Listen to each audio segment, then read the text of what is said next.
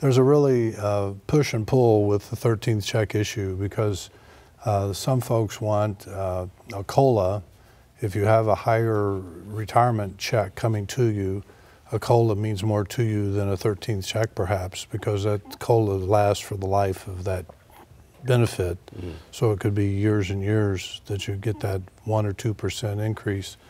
But those folks who are retired many years ago may have only $300 or $400 coming to them on a monthly basis, and so the 13th check has more meaning to them than what the COLA does.